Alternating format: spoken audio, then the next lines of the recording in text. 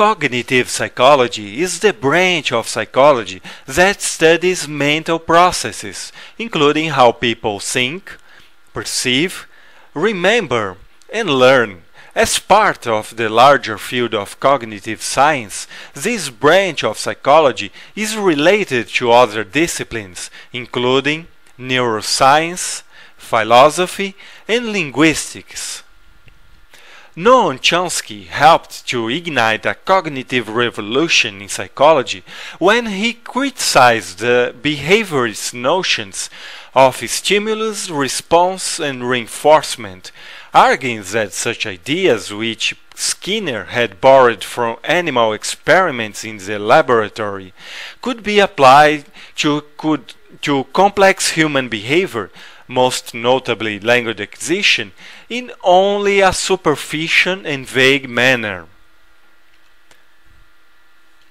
The postulation that humans are born with the instinct or innate facility for acquiring language posed a challenge to the behaviorist position that all behavior, including language, is contingent upon learn and reinforcement. Social learning theories such as Albert Bandura argues that the child's environment could make contributions of its own to the behaviors of an observant subject. Meanwhile, accumulated technology helped to renew interest and belief in the mental states and representation that had fallen out of favor with behaviorists.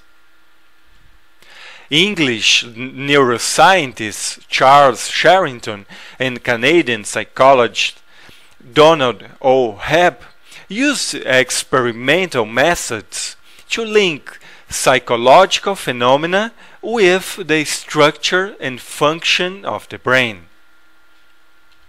With the rise of computer science and artificial intelligence, analogies were drawn between the processing of information by humans and information processing by machines. Research in cognition had proven practical since World War II, when it aided in the understanding of weapons operation.